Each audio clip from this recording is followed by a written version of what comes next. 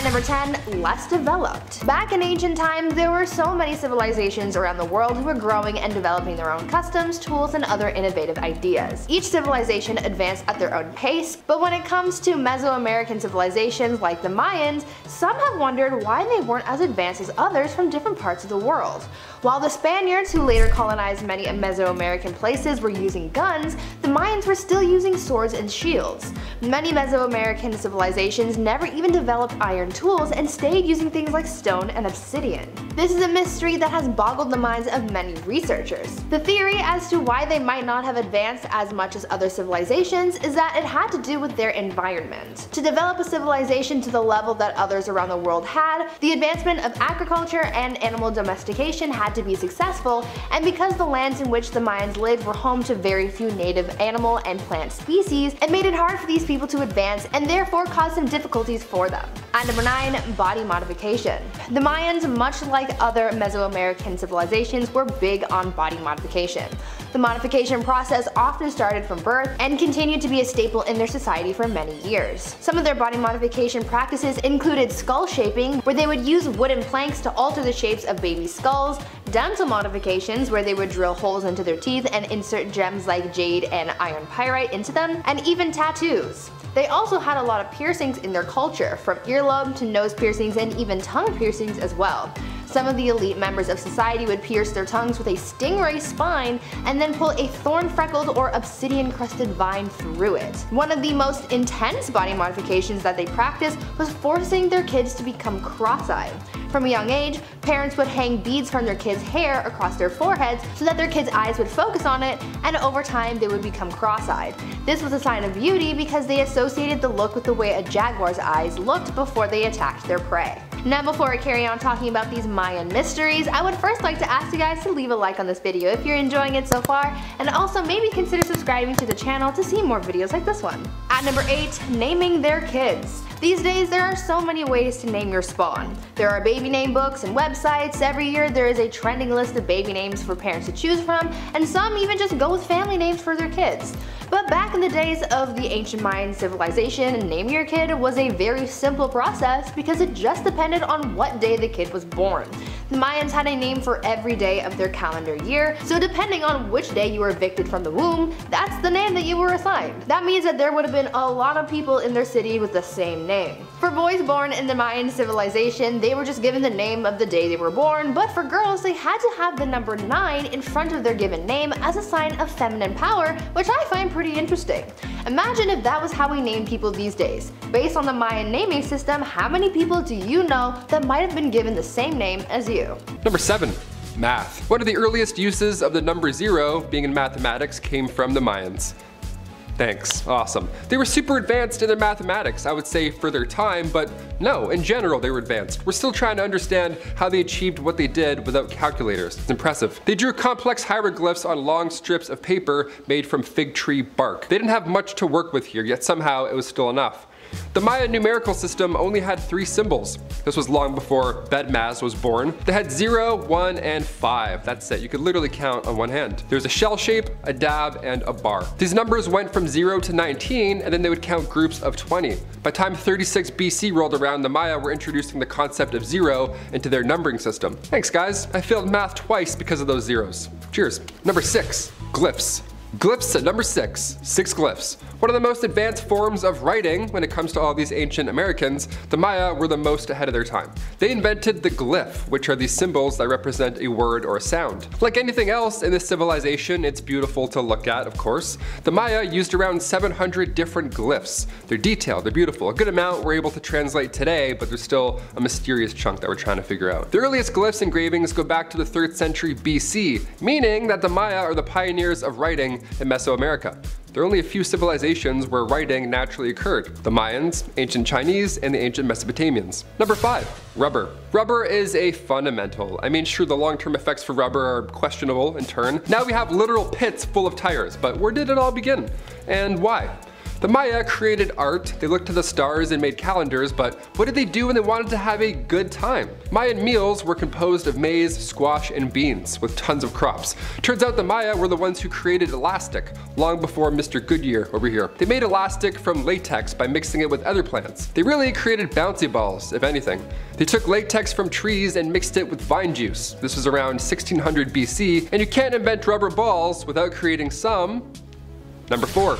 Ball games. Yeah, imagine inventing a bouncy ball. You can now create any game you want. Any rules. You'll never lose again. How great is that? The Maya have pretty impressive ball courts. These games were all but fun, honestly. These were religious events. These games would last around 20 days on average, so I hope you warmed up that arm because you're going to be here for a while. The pressure was always on, also from the overlords, as these courts were built at the bottom of a sanctuary. Yeah, hey, no pressure, but your ex is here with Zeus. Break a leg.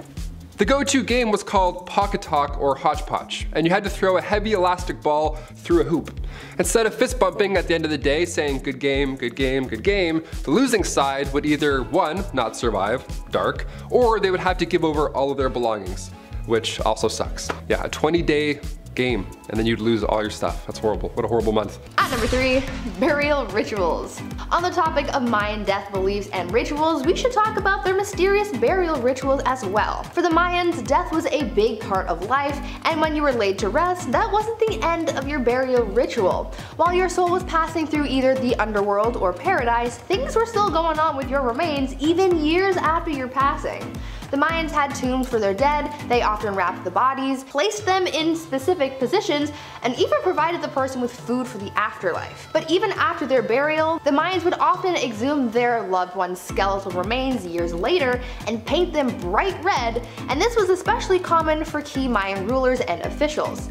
But that's not the only way that they practiced ceremonial burials. Sometimes before being buried, they would cremate the person and the remains would be placed in decorative urns. It all just depended on the person and their level of importance in their society. At number 2, currency. Before I get into the ancient Mayan currency, I want you guys to leave a comment down below telling me what your currency is. I think it's so cool to see how many different types of currency there are around the world, so let me know yours. Now let's get into how Mayans paid for things. They used chocolate as their currency back in their heyday. The cacao bean was a big staple in Mayan culture, and they had been cultivating it for years. It became so important to them that they even created a deity devoted to the bean. They started off using the cacao bean as a food source, creating chocolate beverages and food, but soon the cacao bean evolved in their society, going from being something edible with bartering value to being a legitimate currency. There are ancient Mayan artworks that depict the cacao bean being used as money in their society, and it's just fascinating. Do you think that you would have liked to pay for things in chocolate? If that was a thing, I wouldn't have any money. And finally, at number 1, downfall. The biggest mystery that surrounds the ancient Mayan civilization is what the heck happened to them. To this day, no one quite knows for sure what happened to them and how their civilization died off. During the 8th and 9th centuries, the centers of the Mayan southern lowlands started to decline, and they were abandoned not too long afterwards. This decline was coupled with the decline of architectural advancements and construction. There are a few theories to explain what might have happened to the Mayans, like overpopulation, foreign invasion, peasant revolt, or even the collapse of key trade routes. More environmental explanations for the Mayans' decline include environmental disaster, sickness, or even climate change. Some research have even theorized that there was a 200-year drought that might have contributed to the civilization's collapse. Right now though, we have no idea. So by far the most mysterious thing that the Mayans did was disappear. Kicking off the list at number 10, astronomy. You ever want to date somebody, but they're a Libra and you're a Gemini? Oh, ain't that the worst? Look, dating apps even have this now as a feature. You can write down what your symbol is, like, hi, I'm Kyle, I'm a Leo, and I love waking up early. Those are real bios for real people, and we have the Mayans to thank for all of this. The Maya studied the stars. They were the pioneers of our calendar, which I'll explain a little bit later on, but they also created lunar months. They figured that 81 lunar months added up to 2,392 days, meaning that one lunar month is 29.53 days, incredibly close to our modern moon month, which is crazy. They nailed it that long ago. They also studied Jupiter, Mars, and Mercury. They studied where each planet travels to and when. If you're a Libra, like me, smash that thumbs up. I'm a late Libra too. We're just trouble. We're the worst of the worst. Number 9, the Mayan calendar. It's 2022, which means the world thankfully did not end in 2012, but the Mayan calendar predicted that on December 21st, 2012, apparently it would be this massive doomsday. No meteors hit, that was all false, that wasn't a real thing. Thanos didn't snap any of us away, nothing like that happened. But that day did mark the end of their 5,125 year-long calendar. Yeah, and you thought you were a planner. Okay. The Mayan calendar is extremely accurate. Their calendar is 10,000ths of a day more exact than the calendar that the world uses today. They're that precise. We have leap years and stuff just to try and correct it. They used 20-day months and had 2 calendar years. They had a 260-day sacred round and then a 365-day year. Every 52 years, these 2 calendars would coincide with one another, and this was referred to as a bundle. Imagine if we still had this now, that'd be so confusing. Like 10, 9, 8, what are we saying? 7. Number 8, chocolate. When I visited the UK, the first thing I noticed was how much better your chocolate was. So good. I'm not sure what y'all are doing over there. Maybe it's just made with love. Who knows? But I'm a huge chocolate guy, and the UK nails it.